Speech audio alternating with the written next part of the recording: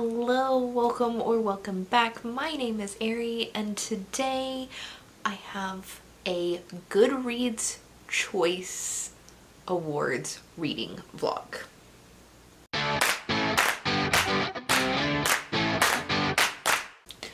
So this one, it's going to take a little bit of background to explain.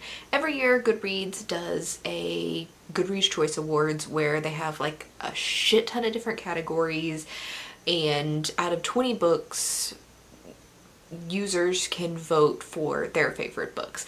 Mostly it's a popularity contest. Are the top books ever really the best book in the category? No. But they're the most popular books in the category. So what I do every year is, in most of the categories, though not all of them, I read the winner and at least one other book per category. I try to read more than just 2 books, but some categories like poetry is not really my thing, or science and technology, also not really my thing. I usually only read 2 of.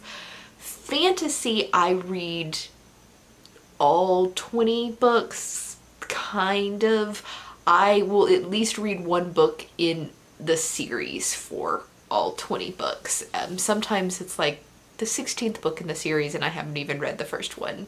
So this vlog is not actually me going through and telling you what the 2 books that I read in each category and what I think about them, who actually won, blah blah blah blah blah. That you will see next month. This month I'm trying to finish reading these. I will probably read 1 or 2 extra ones in October, but October I like to save for mostly spooky season, so I don't want to really focus on that. So this month I am going to get them done, and I only have 4 left, which is pretty good, honestly. I need to read the winner of the mystery and thriller category. I was kind of putting this off until spooky season, but I'm reading it before October because this fits a bunch of prompts for readathons and stuff, which is The Guest List by Lucy Foley, or Foley. I don't know which one it is. This is kind of a locked room mystery where a very small wedding party is on this island and somebody is killed, and it's somebody in the wedding party, but you don't know who the killer is. I'm not even sure you know who died. I don't know. All I know is wedding and locked room mystery. I don't read a whole lot of mystery thrillers, so I don't really know what to expect from this, but I'm gonna read it. The next book that I read, I think, is the winner of the science and technology category, which is A Life on Our Planet by David Attenborough. I am reading this as an audiobook because David Attenborough narrates it, and how dare you read a book by David Attenborough and not listen to him narrate said book? I mean, is that even a possibility in life? But yeah, I have this from Libro FM. I will be listening to it on audiobook this week. So we'll see. It's not, nature isn't really my thing, but sure, why not? Next is Dearly by Margaret Atwood, and this is a poetry collection. This probably won the poetry section because Margaret Atwood was probably the only name that anybody recognized in this entire section. So yeah. Anyway, I have purchased this through Kindle because I don't want a physical copy of it. So I got it on my Kindle. I'm gonna read it. It shouldn't take long because poetry doesn't really take so long. I'm picky about my poetry, and I don't know how to choose poetry collections that I will like. It's very weird. There are some, like, I just blindly read poetry, and some of them I'm like, this is amazing, but most of them I'm like, I hate it, thanks. So we'll see if Margaret Atwood, I love her prose. I very, very much enjoyed the 3 books that I've read by her. I liked all 3 of them, so hopefully her poetry is as good as her prose. And the last one is a graphic novel. It is not the winner of the graphic novel. I've already read that, but I just needed a second graphic novel to read. And for that, I am reading Fangs by Sarah Anderson. And I have a physical copy of it, but I don't have a physical copy of it here. So you get a picture instead. But yes, those are the 4 books that I will be reading in this video. I don't think any of them are particularly long at all. I've got a graphic novel, a book of poetry, and a thriller, and a nonfiction. This isn't very long. Poetry graphic novels won't take very long to read. I don't know how long David Attenborough's book is, but we'll find out now, won't we? Anyway, if you are interested in seeing the other things that I have read and what I thought about them for the Goodreads Choice Awards, make sure to hit that subscribe button because that video will be out next month. If you like this video, give it a thumbs up. And before we get into the rest of the vlog, if there are other books that were nominated for Goodreads Choice Awards in 2020 in any category that you desperately think I need to read next month, go ahead and leave them in the comments down below. You can find my Goodreads linked in the description box and you can check and see if I've already read it or not, but anything that I haven't read that you're like, oh my gosh, you're missing out if you do not read this book, drop it in the comments and let's get into the vlog part of this. Alright, I am back and I have 2 books to talk about right now. First, I read Fangs by Sarah Anderson. Yeah, I thought this was really cute in a like gothic cute kind of way. The main character is, or I guess the main character is, it's a love story, is a vampire girl and a werewolf guy, and they kind of like fall in love and do vampire and werewolf things, and she's very, you know, vampy and gothic and he's like a giant puppy dog. And a lot of it is like adorably cute and sweet, and then some of it is like murderous but cute. So this one's not really so much of a like continuous story. It's like every 4 panels or 9 panels or however many, it like varies, but every like page of panels is like one little snapshot of their lives, like it's in chronological order, so you get like a snapshot of them meeting, and then like, you know, first few minutes of dating and then moving in together, and it's just like a good chunk of time, but not like so much of a story as like a bunch of little just cute little standalone snapshots, and you can jump into like any of them. Like you could open the book in the middle and kind of understand what's going on in like its own little enclosed space, without having read like the entire story so far, basically. So is this like the most wonderful comic I've ever read in my life? No, but I really, really enjoyed it. So I'm glad I read it, and then the bind up of it is like really, really nice. It's like a dark blood red cloth bound hardback. And it's super like bougie for absolutely no reason, but I like it. I'll definitely keep it on my shelves. The other book I read was an audiobook, and that was A Life, or Our Life on This Planet, A Life on This Planet, A Life on Our Planet? Something along those lines, by Sir David Attenborough, who has been known for years and years and years as a like wildlife show producer on the BBC. He joined the BBC like really early on, basically from its inception, and he has been doing nature shows since then, and he's got a wonderful voice to narrate those nature shows. And so basically, if you're going to read this, you have to listen to the audiobook. There is no point in reading these words.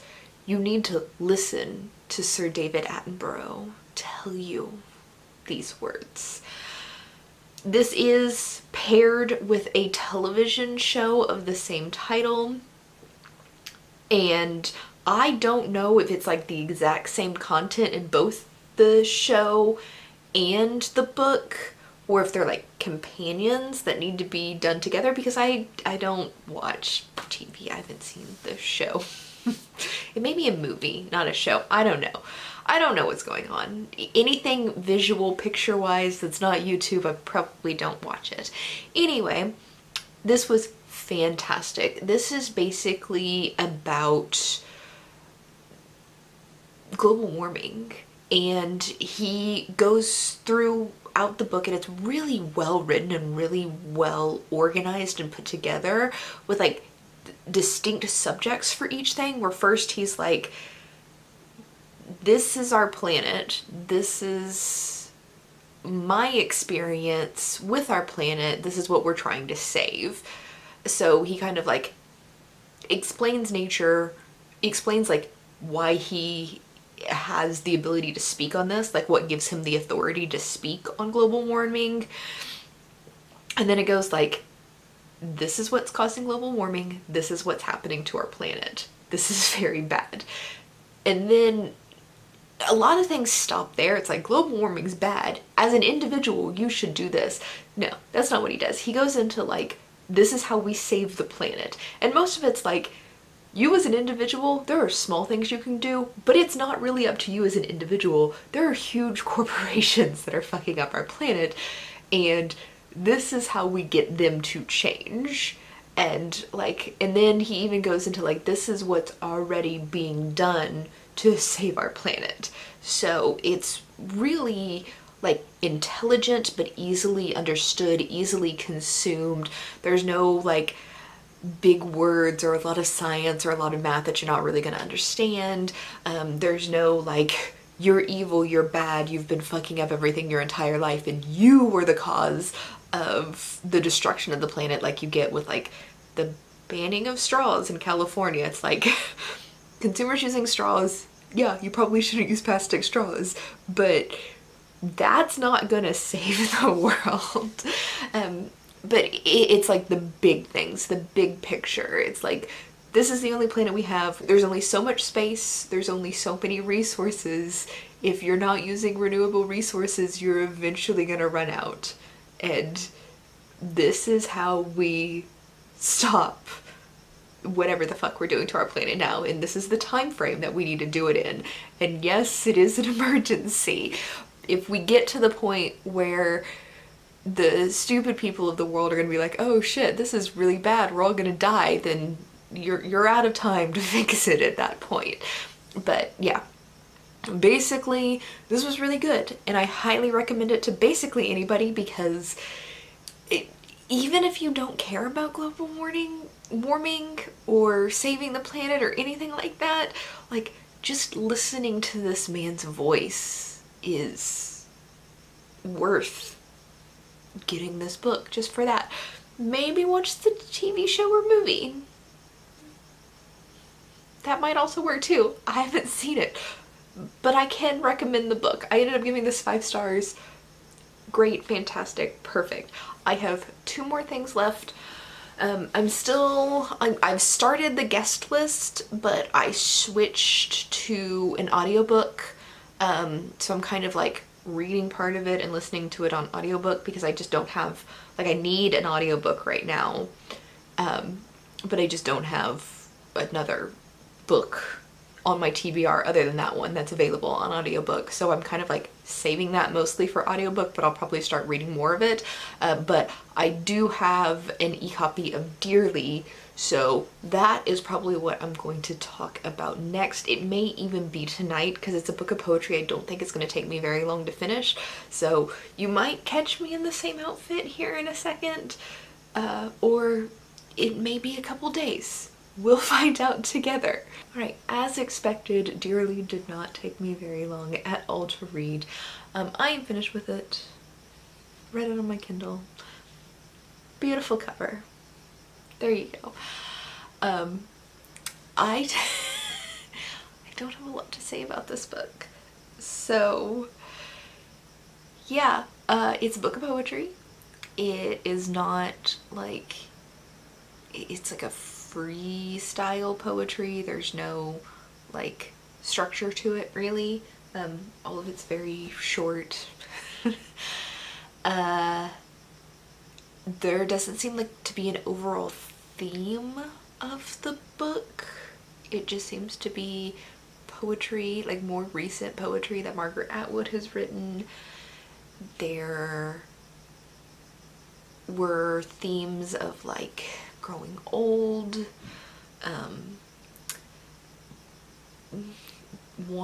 like a bunch of poems that seem to be about like the death of her sister, and it seems like her sister might have died very young, possibly been murdered. There were themes about the sexual assault of women, which makes sense because it's Margaret Atwood. There were themes about like global warming, which also makes sense if you've read her Oryx and Crake series. But yeah, it just seemed to be like all over the place. There were poems that I didn't care about, poems that I was like, oh, that's dark. But I don't read poetry very often, and it's very hard for me to care about poetry. This one falls interestingly enough in like that firm like 3-star where it's like, yes, I read it, I'm going to forget about this in like 10 minutes. There's poetry that I have read this year that has been awful and I could talk more about it because it's awful, and then there's poetry that I've read that is like fantastic and I can talk about it because it's fantastic. But this is like so firmly like, yes, great, that was poetry. The end. So I'm going to move on and I'll come back and talk to you about the guest list. Alright, I am done, and this is going to turn into a boring vlog because all of these books were just mediocre. This is no exception. Basically, what this is a mystery thriller, and it takes place on an island off the coast of Ireland, and it's kind of in the middle of nowhere. You can only reach it by boat, and there's a wedding happening there. So this follows a handful of people from the wedding party. You've got the bride, the groom, the best man, the maid of honor, bridesmaid, A+1, and the wedding planner. And we know from the beginning of the book that somebody has died, but we don't know who, and they've been murdered. That's really the only thing we know. So you kind of go through this book. It's got like all of the different perspective plus like 2 time frames. You have like, it starts the day before the wedding where the bridal party is like spending the night at the hotel or the house on the island, the castle, the folly, I don't know. But the bridal party is spending the night before the wedding, and then it goes, there's the other point of view that's like actually at the very end of the after party where everybody, or where like somebody's been killed, right? So you go through all of the different perspectives, and then you flash back and forth between time, or back and forth throughout time, and you kind of like figure out about all of these different people, and you're trying to figure out who's the killer, like who has a reason to kill somebody, and then who's done something that deserves to be killed, right? All of the people in this book are like absolute shitty people, and it's established early that all of them are shit people, and I think that's just to be like, they're all horrible people, so you could easily imagine all of them being killers and all of them being like victims, and everybody has like their own super fucking unrelated problems, and like baggage from the past, and all like how do I say this without spoiling? I'm gonna do kind of a spoiler. So basically, there's a shit ton of people with like a bunch of baggage in this book, and all of the baggage ends up relating back to just one person. And like the idea that this one person, every wrong thing that they've done in their life is to different things to different people, are all like coming back into this like super coincidence situation where it's like, if all of these people were involved in like one thing in the past, that would make more sense than one person being a shitty person in a bunch of different ways throughout their entire lives, and every shitty thing that they've done is like somebody related to that situation happens to be at this wedding. I don't know how much sense that makes, but yes, it's like a huge coincidence. It was super predictable. Like, there was one plot twist that I didn't catch, but once it happened, I was like, oh, that's obvious. I don't know why I didn't catch that. But like every other plot twist I had predicted like way early on in the book. And it's just, it's mediocre. It's forgettable. But if you happen to have this, or you can get like, you're really interested, you can have access to a free copy, like you can get it from your library or something like that, maybe pick it up. But I wouldn't spend money to go out and get this, or unless you have a burning desire to read this, it's not like, it's a waste of your time to pick up, because it's not good. It's just like, it exists. It's not bad, it's not good, it just exists. But that's gonna be it for this video. I am sorry that it was kind of incredibly boring and that there wasn't much to say about any of the books in here. They were all just like, oh, that exists. Great. But yeah, I will see you in the next video. Bye.